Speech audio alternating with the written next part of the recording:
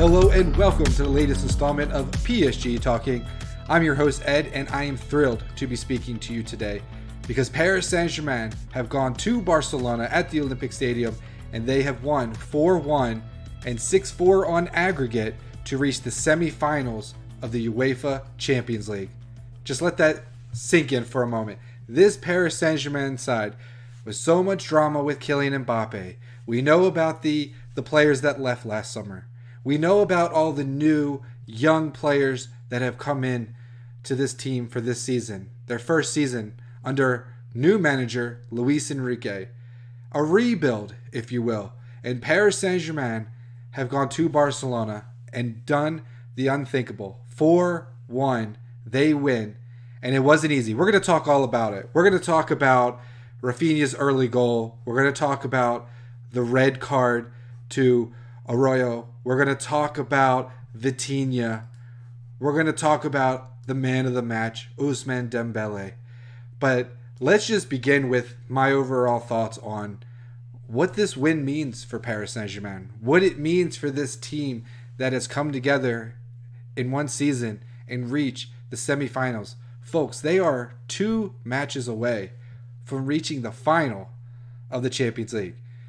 We know Paris Saint-Germain was there in 2020 during the COVID year. They lost 1-0 to Bayern Munich. We all know what happened. But they have a chance to get back there with this team, with players who are, some of them are experiencing their first Champions League. Some of them, like Kylian Mbappé, this may be their last 2 games in a PSG shirt in the Champions League. We don't know. It's a lot to take in. There were a lot of really interesting moments in this game. Let's just start with the starting lineup, why don't we? Luis Enrique. I'm not going to say that he learned from his mistakes because I think that there were some fitness issues. I think there were some injury issues that forced him to make the decisions that he did. But he went with the front 3 that I was very happy with, the front 3 that I thought he would, an all-French front 3. Kylian Mbappé playing centrally, Bradley Barcola on the wing, and Ousmane Dembélé on the other wing. Great. It's exactly what needed to happen. PSG needed goals, and he goes with that front 3. Love to see that. Zaire-Emery comes into the starting lineup after coming on as a sub in the first leg. He comes into the midfield. Vitinha and Fabian Ruiz. And give it up to Fabian Ruiz again. He's a player when he came in, not too many people were cheering for him and wanted to see what he could do, and he was just kind of a guy that came in, and he has come in, and I thought he played well in the 2 games against Barcelona, and he's really cemented himself under Luis Enrique in the system. So credit to Fabian Ruiz for taking the opportunity and really making the most of it. I was most excited for the back line because Achraf Hakimi came in. He was suspended, as you know, for that first match, and he comes in, he takes over at the right back position. I was really excited because him and Ousmane Dembélé on the right side really link up well together. And I thought with Barcelona being a little bit undermanned, we know about the suspensions and the injuries that they have. I thought overloading with Hakimi and Dembélé on that side really would open things up. Mbappé playing more centrally, he'd be able to play off Dembélé and his playmaking ability. I was very excited about that.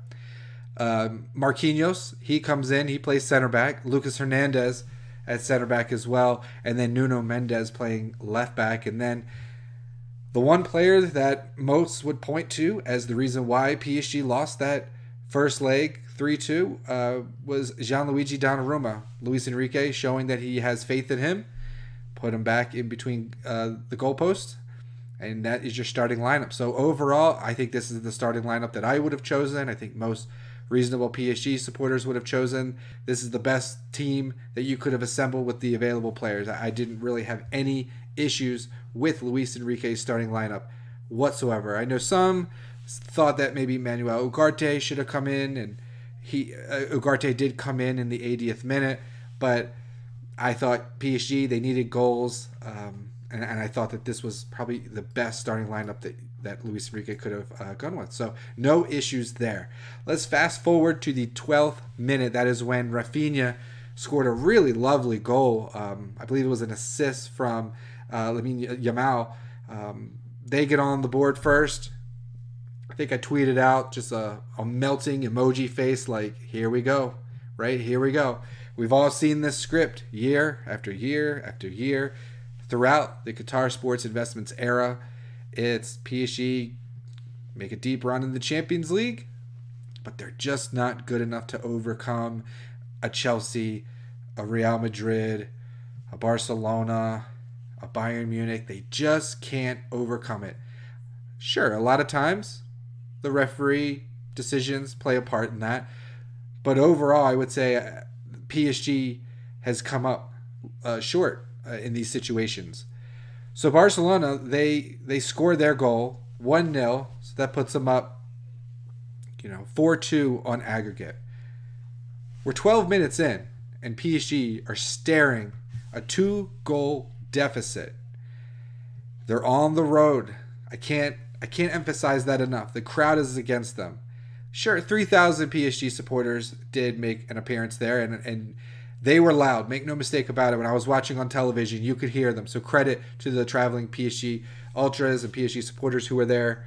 They made a lot of noise. They were supporting the boys there, and you absolutely love to see it. But 2-goal deficit, I was worried. Like I said, we've seen this script. I thought, here we go. PSG are going to try to push forward, try to get their goals, and Barcelona's going to hit them on the counter. You have a lethal striker in Lewandowski. Rafinha, 3 goals in this tie. Yamal, great young player. Pedri, another solid playmaker. I thought, here we go. I thought Barcelona's defense was going to be good enough to stand strong and make a stop and then just launch a counter in PSG. We've seen it get caught out before. So I thought it's going to start going downhill. I never gave up hope. As a PSG supporter, you always hope. But again, we've seen how this story can go. But that wasn't to be the case this time, was it? Let's get into the big moment in the 29th minute. The game really flipped on its head. And that is when Barcelona gave the ball away in the middle of the pitch. And Bradley Barcola, the newcomer from Lyon, gets on the ball on the left side of the pitch, on the wing. And he's dribbling. And his pace is deceptive. He's got a long stride. And I think a lot of defenders underestimate just how fast he is. He can make up a lot of ground with his long stride. And it was Araújo who was chasing him down. And just on the edge of the box, Araújo puts his hand up. Actually, on the replay, I've watched it several times. Araújo seems to kind of elbow him in the face a little bit. He puts his hands on his shoulders. And at that speed that these players are going, Barcola goes down right on the edge of the box. The referee, red card. All right, let's get into that decision. Barcelona fans are going to certainly tell you they were hard done by that decision. Xavi, the Barcelona manager, will certainly tell you that it was an undeserved red card. I think after the match he said something about, don't ask me about the game because the referee destroyed it. Look, this is a really good Barcelona team. They were the better team in the first match against PSG. I thought they were deserved winners in that match, and I said as much on the previous podcast if you were listening. This is a really good young team. If they're able, we know their financial issues, if they're able to keep this team intact, maybe add to it, maybe bring in some players from the academy, whatever it is, I think they've got a really good, solid core here. Please don't give the excuse over the ref. That was a penalty. Every pundit that I've seen and listened to after this match, they've all said it's a penalty. Thierry Henry, Jamie Carragher, everyone. It was a foolish mistake. Araújo is a solid defender. I would take him at PSG. He's a really good defender. But he's young, he's inexperienced, and this is what happens. This is what happens. He made a mistake. He was trying to make up for Barcelona giving the ball away. He didn't trust his goalkeeper, Stegen, to come out and make the save. Barcola is not Mbappé. He scored some really nice goals, but he had work to do. He had a lot of work to do. And I thought Araújo sort of bailed him out a little bit. So Barcola goes down, red card, Araújo goes off, and Barcelona are down to 10 men. The free kick after the red card doesn't really test the keeper too much. So PSG didn't really capitalize on that opportunity. And you start to wonder, okay, PSG are up. They've got it. They have a man advantage, but they still have this 2-goal deficit they need to make up. 4-2, right? Then it was the man, Ousmane Dembélé. He's been on the receiving end of a lot of abuse following his goal celebration in the first leg against Barcelona. Just awful, just nasty stuff. Just can't have it. He was being whistled at in this match the entire time. It was the entire stadium, it seemed like, up against Ousmane Dembélé.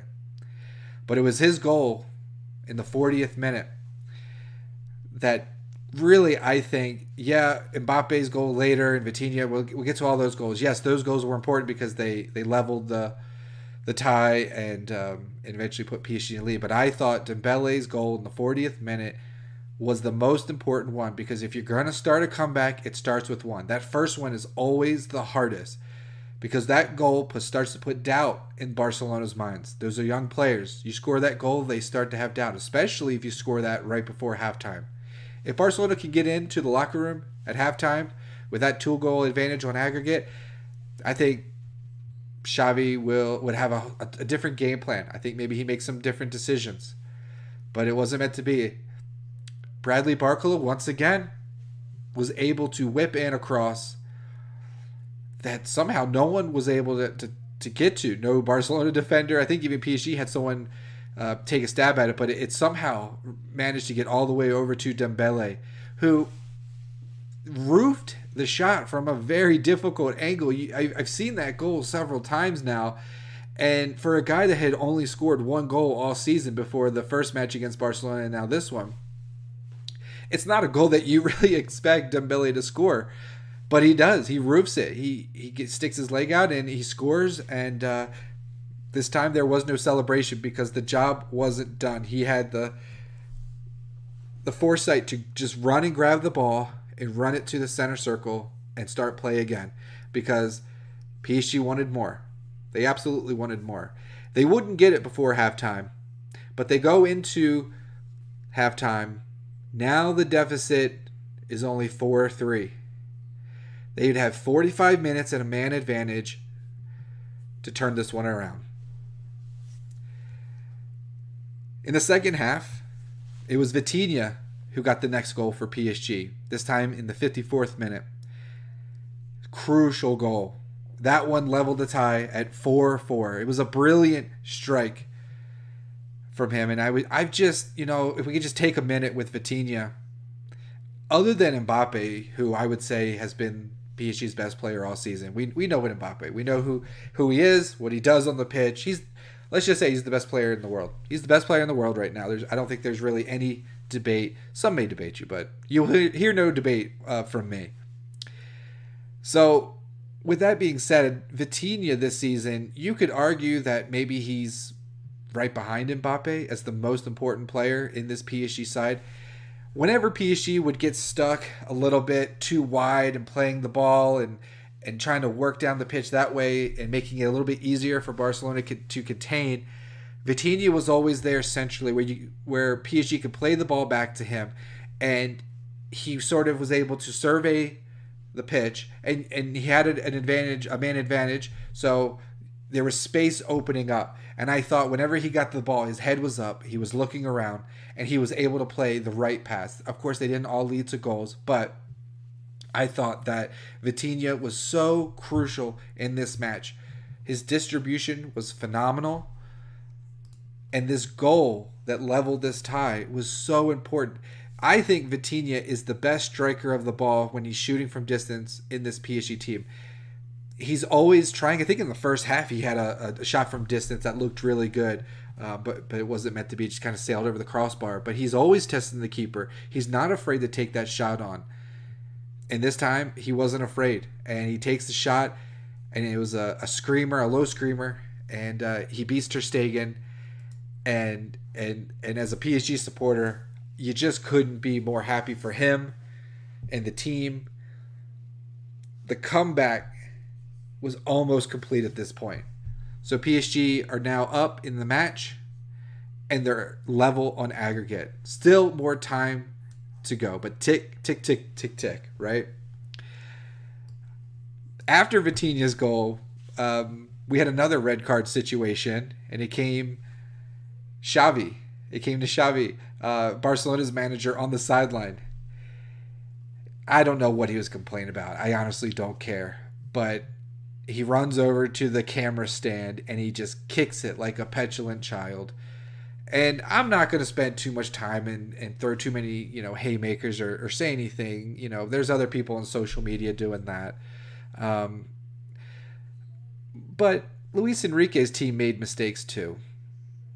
And we've seen in the past when maybe PSG had been hard done by a refereeing decision, and we see Nasser trying to find out where the dressing room is for the referees, and we see people complaining, Tuchel complaining in the media about referees and all that. And I just don't think that that's a way that you can go about winning these Champions League matches. Not every decision is going to go your way, and I don't think any decision in this match over the two legs, I don't think there was any decision made by the official that cost either team this tie. I thought both games were officiated just fine. I thought the players decided on the pitch who was going to advance. I thought over the two matches, both teams made plenty of mistakes. It just so happened that Barcelona made more of them in the second leg, and Paris Saint-Germain were able to capitalize on those. That's what it came down to. That was absolutely a red card on Araújo. And, I don't know. I think Xavi wanted Vitinha sent off in the first leg or something like that. But no, no. I'm not gonna entertain it. Barcelona, very good team. You have a bright future. A lot of those players I really like. I wouldn't mind several of them being at PSG. PSG supporters have had to take it on the chin for a little over a decade now.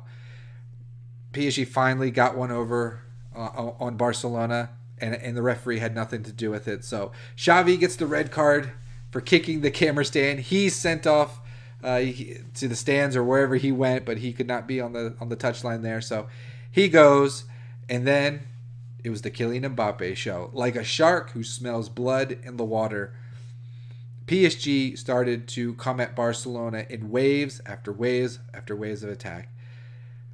Ousmane Dembélé once again pops up. He's in the box, and he sort of was, I don't know if he had his back to goal, but he certainly wasn't in a goal scoring threatening position, let's say that. And Cancelo just takes him down. Very clumsy. Now some will argue, well, he got the ball. I think he got the ball and his foot, Cancelo on Dembele. I thought that was a fair penalty decision in the 61st minute.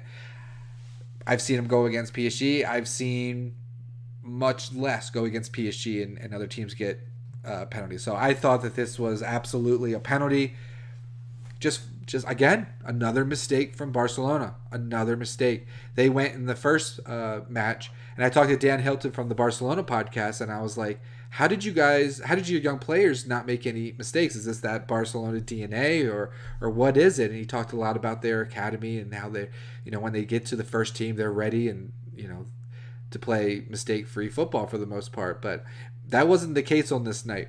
And again, they had several players who were suspended. We know about their injury situation. So I think they were undermanned even with 11 on the pitch. And then they go down a man. And I thought PSG did really well to take advantage with the quality that they had on the pitch. So Dembele goes down, wins the penalty. And it's that man, Kylian Mbappé, who steps up. We've seen him do it in the World Cup. We've seen him do it in the World Cup final for France. He steps up and he converts the penalty, just blasts it into the back of the net. And at that point, I thought, when Mbappe's taking that penalty, I just thought he's not going to overthink it. He's not going to do like a Neymar kind of twinkle toes and just, roll it into the corner. Mbappe stepped up there and he said, I'm putting this in the upper 90 and I'm going to kick it as hard as I can. And let's see if Ter Stegen can block it. Ter Stegen guessed right, but Mbappe just put too much pace on it, and there was no goalkeeper in this world who was going to save that. Mbappe then jumps over the stanchion, over the advertisements, because he's facing the PSG supporters and he's celebrating. And for a minute I thought, maybe he's thinking this is really fun. Maybe he's thinking I like this a lot. After the match he talked about how proud he is to be from Paris, to be Parisian, and you do wonder in his mind, there's been no official statements about that move to Real Madrid. So, you do start to wonder with this long run in the Champions League, playing with guys like Vitinha and seeing Dembélé flourish and seeing the rise of Bradley Barcola and Zaire-Emery, is he looking around and thinking, I could get it done here, But that's a podcast for another day. But as he jumped over to celebrate with the fans after PSG scored that, it did make me wonder. So 3-1 in the match. PSG are now in the lead, and they are also in the lead on aggregate, 5-4. They had completed the comeback, but there was still work to be done. Barcelona would not go down quietly. I thought they played really well with their backs up against the wall. I think they hit the post at one point. They forced Gianluigi Donnarumma to make a really good save late on. He had to get down for a 6'5" guy to get down low and make a save. Marquinhos had to do some last-ditch defending. So Barcelona has certainly tested PSG. And as we've seen in the past, PSG are well prone to giving up a penalty of their own, or a handball decision goes against them in a penalty. We've seen this happen, or Donnarumma plays with the ball and gives it away and it leads to the goal.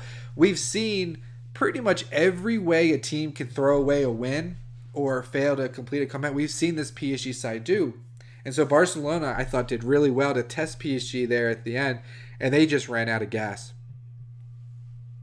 And then late on in the match, when Barcelona were really trying to push to save their Champions League life, they only needed one goal. That's when PSG launched the counter. And they get down in front of Ter Stegen, and there's a couple shots. Some of them ricochet. Ter Stegen made another really good save. And just by miracle, the ball lands at Mbappe's feet, and he knows exactly what to do with it, and he blasts it home. In the 89th minute, his second goal on the night. He'll finish this round of the Champions League with 2 goals. And that's all she wrote. PSG 4, Barcelona 1, 6-4 on aggregate, and through to the semifinals, Paris Saint-Germain goes.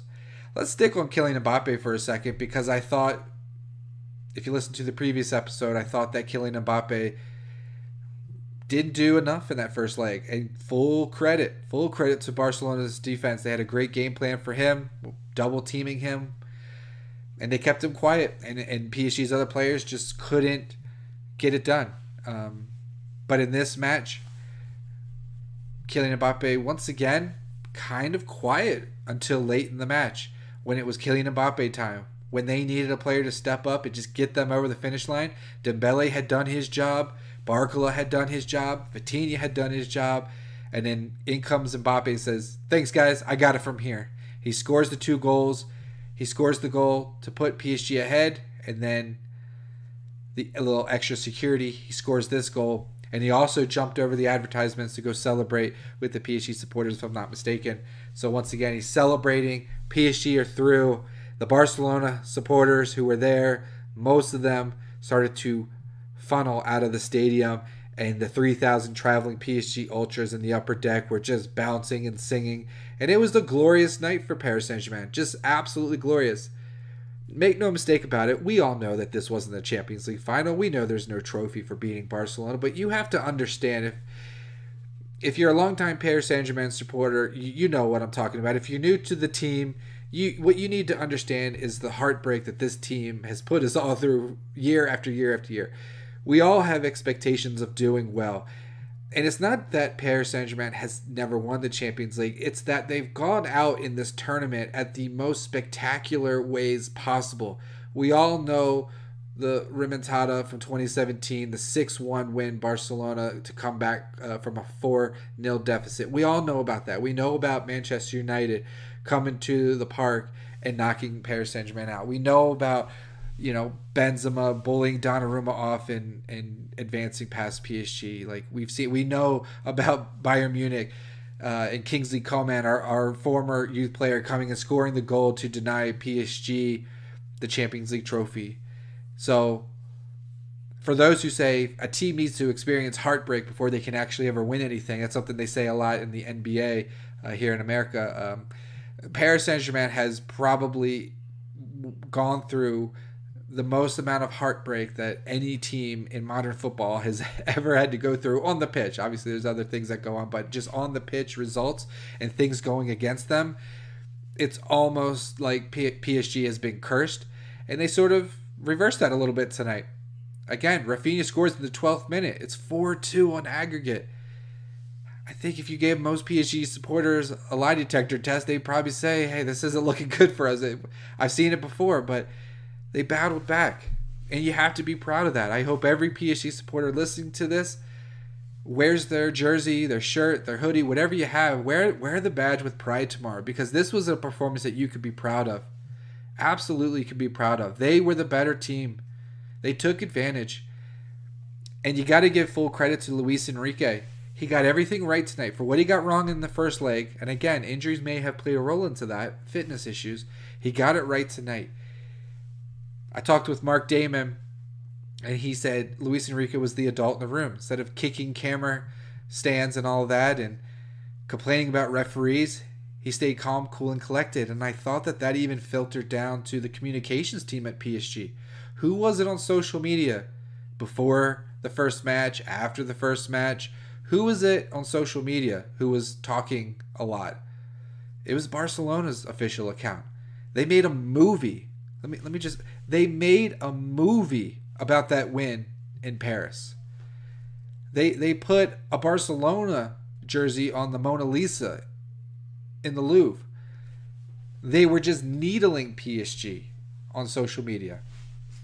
And I thought, and then you look at their manager just throwing a tantrum when things didn't go his way. Kicking things, complaining about the refs, saying, don't ask me, he ruined it. No, he didn't. The referee did not ruin the game. This was a fantastic game of football. And just because you go down a man doesn't mean you ship 4 goals. There's plenty of examples of a team going down a man and not allowing the other team to score 4 goals. Barcelona made mistakes. They have young, very talented players, and they made mistakes. And for once, Paris Saint-Germain was able to capitalize on those, and they are now through to the semifinals of the Champions League. So after the match, I tweeted, I was at a loss for words. It took me a while. I'm recording this in the evening after the match where I am, and I just had to take it all in. I was sort of just walking around saying, I can't believe they did it. I can't believe they did it. And now they'll go on to the semifinals where they will play Borussia Dortmund, a team that they will know very well. They played them twice this season. They were in the same group, and for those who thought PSG's group was not the group of death, well, with playing Dortmund in the semifinals and AC Milan and Newcastle, I would say that it's probably the group of death. And so PSG made it through that group. Now they're through to the semifinals, and they'll play Dortmund. PSG beat them 2-0 at the Park early in the group stage, and then drew at Dortmund in front of the yellow wall. They needed that draw because they were looking the Europa League. Could you imagine if PSG went into the Europa League instead of this exciting run that we're experiencing right now? Would have just been, it's a game of inches, as they say. But just Paris Saint-Germain, just phenomenal performance on the night. They'll go and play Dortmund, and as I look at Dortmund, they're sitting 5th in the Bundesliga table, and congrats to Leverkusen for ending Bayern's reign there in that league. You love to see that. But Dortmund, they're not lighting the world on fire. 5th in the Bundesliga. They did win 4-2 tonight against Atletico Madrid. They win 5-4 on aggregate. What a crazy game that was. What a crazy game. But you look at that Dortmund side, and no one is really going to strike fear in PSG. Maybe Jadon Sancho, he's certainly a player to keep your eye on. But I just look at that team, and no one strikes me as someone that PSG needs to be overly concerned about, where they need to maybe, double team or anything like that. I think PSG against Dortmund can play their game. They'll be full of confidence, knowing that they've beaten them before. This is the team that they've beaten a decent amount in recent seasons. So again, they're going to have that benefit of having seen this team this season. Now, teams evolve throughout the season. We've certainly seen that with PSG. So I think Dortmund will probably mix things up. It's going to be difficult to beat a team 3-4 times in one season. But I think betting favorite, I think most of the pundits out there are probably going to pick PSG to advance past Dortmund. If there's a trap here, I would say maybe PSG could be a little bit too confident against Dortmund, but they're going to get a wake up. They're going to get a wake up call soon enough, because later this month or in early May, I don't know if the schedule's come out yet when I'm recording this. PSG got to go to Dortmund. That's the first match of this one at Dortmund in front of those fans. It's going to be a tough task, and I think the goal there. I think PSG should probably play a counter-attacking game. I like the mindset of, hey, let's get out of here at the bare minimum with a draw. Let's just get a draw here, 1-1, 2-2, whatever it needs to be, and let's get back to Paris and blow the doors off of them. I think that has to be the strategy. I would play a more counter-attacking game, kind of absorb pressure, because Dortmund are going to want to come out and score and then hit them on the counter. I think their defenders are a little bit on the slower side. Barcelona have really good, young, fast, I thought, defenders. They're going to face a different type of defender against Dortmund, and I think that it's advantage PSG with Bradley Barcola and Kylian Mbappé, especially in Dembélé. I think they've got playmakers who are just better than Dortmund's defenders. I'm not overly concerned about PSG scoring goals, but let's just say bare minimum, let's get out of there with a draw, and then I think PSG hosting Dortmund in front of the park. You'll remember the last time they were at this stage, it was during COVID. There were no supporters. I'm getting goosebumps just thinking about what's going to happen in early May when Dortmund, they come to the park in front of that stadium, in front of that crowd, the tifo going up. They had a great tifo with the Star Wars against Barcelona. What are they going to have in store for the semifinals? I'm probably not going to be able to get a ticket. I'm jealous of those who can get a ticket for that one. It's going to be phenomenal. It's going to be must-see TV. And if PSG can advance to the Champions League final on their home ground, in their home stadium, in front of their home supporters, I just feel like I know PSG reached the final in 2020, and I remember the celebration after beating Dortmund, and the fans go up, and the players go up to the top of the stadium, the fans are down below. Great scene. That's one of my favorite memories of being a PSG supporter. I just think that this moment would top that if PSG were able, in front of their crowd in the stadium, if they were able to reach the Champions League final. But let's not get ahead of ourselves. There's some really solid matches tomorrow on Wednesday, or maybe today if you're listening to this, wherever you are.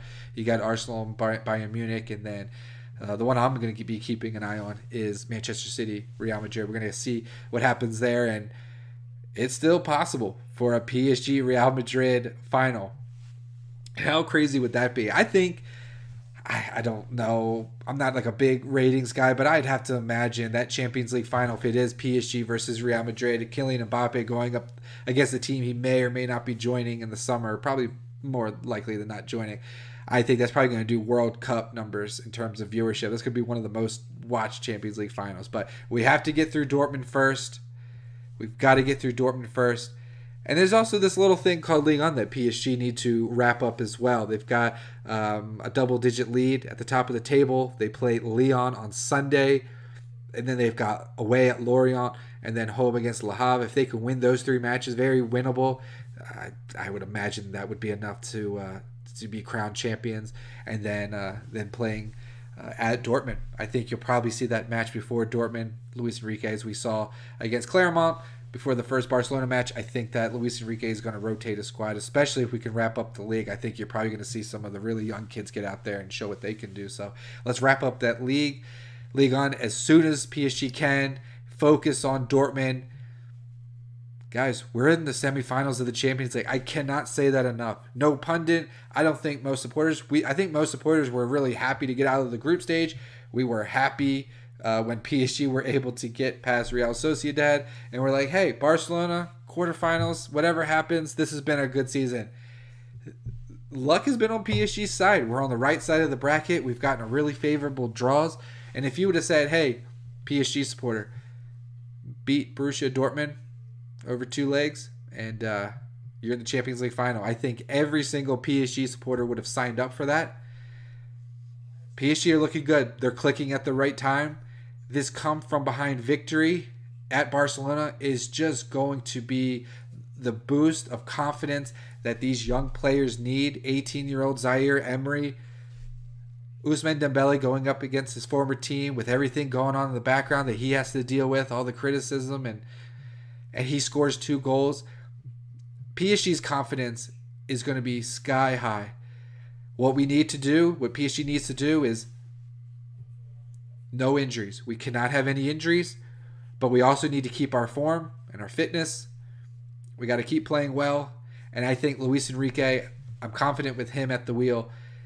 And I don't know when it gets done, but Luis Enrique has certainly earned an extension on his contract. Whatever PSG can do to let him know that he is their guy, that he's there for the long term, whatever they need to do to make him happy, getting this team to the semifinals of the Champions League, you absolutely have to take care of your manager. So if it's after the season, I'm sure maybe discussions are going on now, but I think he's exceeded all expectations for me and for most PSG supporters. You know, you look back, we've had Lee Davey on before, if you're a longtime listener, and he was at the Newcastle match. I think it was 4-1, and he said, if you would have told me at that point when PSG had just gotten throttled, just run off the pitch, if you would have told him or any PSG supporter, you guys are going to be in the semifinals after that kind of performance, we would have just laughed at you and said, there is no way. Or are all the other teams going to quit so PSG can get to the final? You would never have believed it, but here we are. Believe it. PSG have done it. They have done it. They have come back against Barcelona, and they're in the semifinals now. A lot to be proud of for this team. A lot to be proud of. Proud of Vitinha, Dembele, the whole team. Everyone played well. Donnarumma, sure, he maybe had a shaky moment here or there, but overall, he made the saves when he had to make them, and he made up for his performance in the first match against Barcelona. So, just very, very proud of this team, and we move forward. We move forward from here. All eyes on Dortmund now. We'll concentrate on that tie. As I mentioned, PSG are going to host Lyon. That's always a fun match. We know Lyon is a little bit down this season, but we're going to be excited for that when it's at the park. So we'll see. The fans should be in full voice as they welcome the team back to the stadium. Should be a very exciting match. Sorry you had to listen to me rant and rave and ramble on this podcast. I guess I should be fully transparent. We did interview Mark Damon, longtime PSG Talk contributor, and we had some technical difficulties. His audio was overly modulated, and I thought instead of blowing your eardrums out, that I would just make your ears bleed by listening to me in this wonderful podcast. We'll have a lot more on this. Head over to psgtalk.com. We've got Eddie, our writer, is just over there cranking them out. So go check out the latest stuff, who said what, and all that. So psgtalk.com. I'll probably write a column up on our Substack, PSG Talk Extra Time. It's free to subscribe. Go ahead and just subscribe there, and you'll get it right in your inbox as I hit publish. And then, of course, if you enjoy listening to this podcast, we would just be thrilled if you could subscribe wherever you get your podcasts. And if you listen to us on Apple Podcasts, leave us a review. Or maybe not a review, just maybe say Allez PSG or whatever you want to say. Always enjoy those reviews. So thank you again so much for listening to the show. Hit me up on Twitter at PSG Talk. Love to hear from you guys. Happy to answer any questions you have at this match. But I'm ecstatic. I can't believe it. Paris Saint-Germain through to the semifinals of the Champions League. It's got a nice ring to it. Let's get to the finals. Thanks for listening, and we'll catch you next time. Bye, everyone.